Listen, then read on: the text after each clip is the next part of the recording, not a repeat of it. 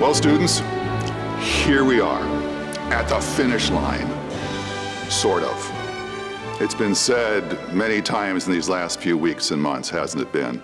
This is not the experience that you or I expected. Man, I was so looking forward to seeing each and every one of you walk across the Cintas Center stage, shake your hand, catch your smile, look into your eye, and then take a picture afterwards with your family and friends. Let's hope that that will still happen just on August 8th. I've marked my calendar for sure. I've missed you so much over these past weeks. All the ceremonies, the fun, the final this, the last that. I hope you've enjoyed this past week. I hope you had a lot of fun watching all those final lectures from faculty and staff, the social media posts that you've all made, the videos that have been created from your best memories. It's been quite a week.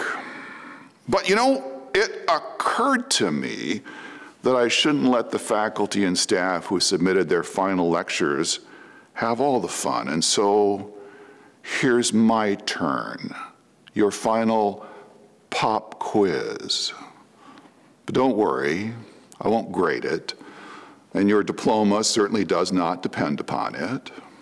Rather, what I'd like you to do is to think back over your time, to get a fresh sense of it, and especially to get a fresh sense of the person you were and the person you've become along the way. Ready? Here we go. Oh, you just might want to close your eyes as you let these questions roll around a little bit inside you. First, what was your best unplanned evening ever in the last 4 years, where you didn't know what you were going to do, and then something happened? And aren't you grateful for it? Was there a book you read somewhere along the way that changed things for you? Or a service experience maybe? Or a professor? What exactly was that change, and why are you grateful for it? Who are the people that you didn't even know when you arrived here, but are now such an important part of your life that you can't even imagine your life without them? And out of all of those people, is there one person in particular? And is there something you'd like to say to that person? Was there ever a time when you hurt someone such that you needed to apologize? And you did. What was that like for you, growing up in that way? Or was there a time that you really, really needed someone, and someone was there for you? What was that time? What did you need? Who was that person? Or flip it. Was there a time somebody else needed someone to be with them, and what do you know? There you were. Was there a time where you really, really cried? Or might have cried, or maybe should have cried? Or a time when you really, really, no, I mean really needed to pray? Or how about this? What was the biggest, loudest, longest, side-splittingest, hardest laugh you can remember across all these years? You were outside your skin. Or maybe not even the last 4 years. What was the most recent one?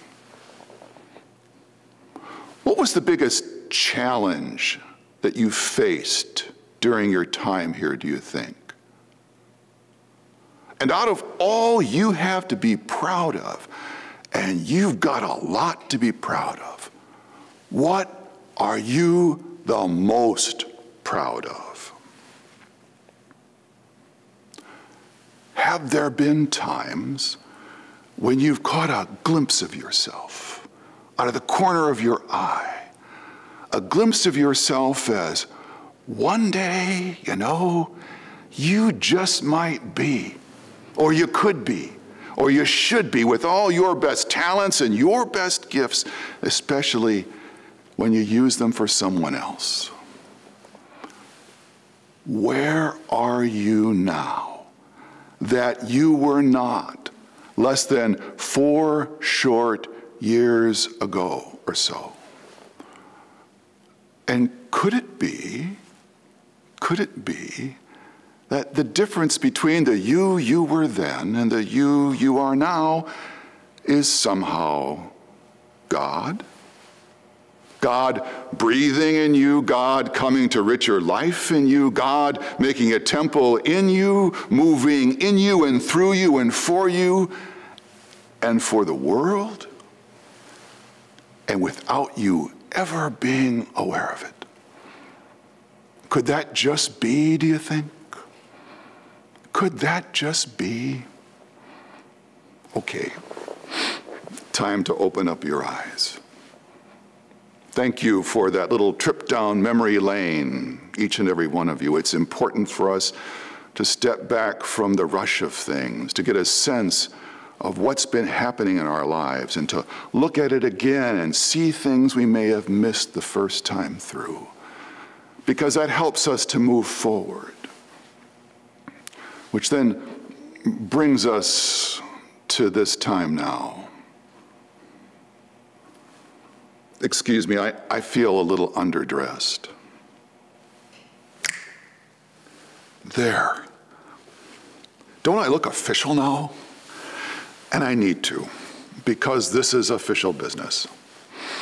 Because the time has come to say goodbye. For most of you traditional undergrads, we've been together for 4 years. I spoke with many of you at Manresa, remember that?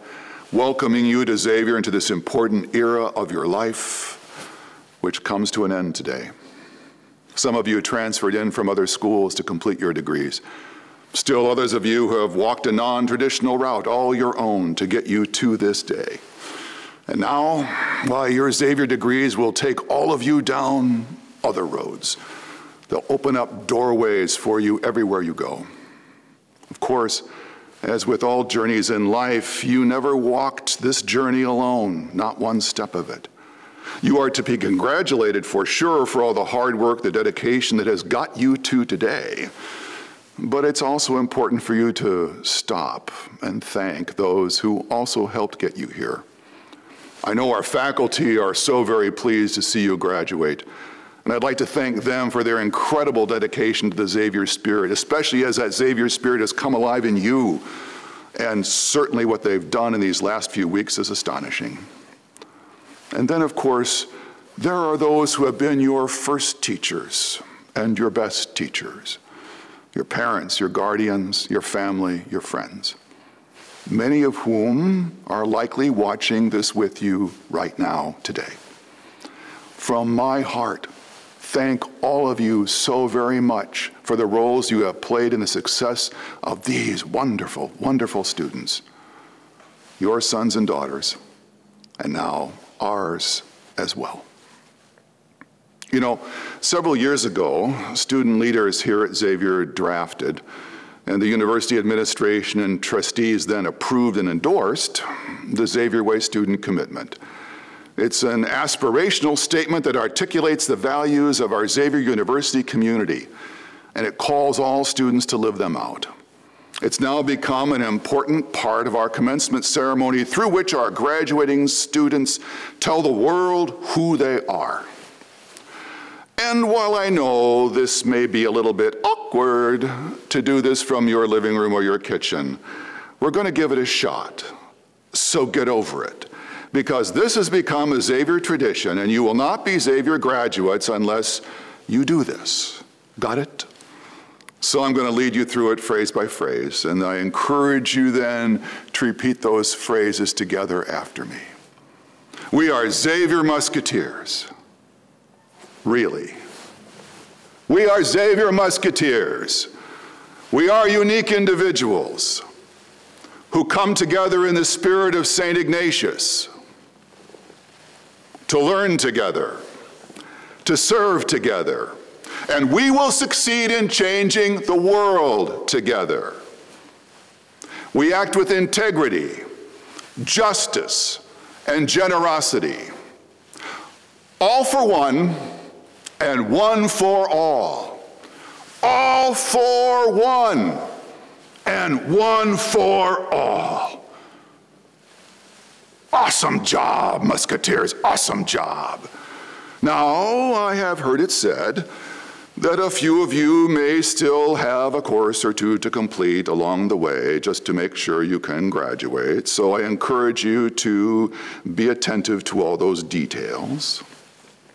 But I'm so very excited for each and every one of you. You have so much to look forward to. You don't have a clue. A world awaits you.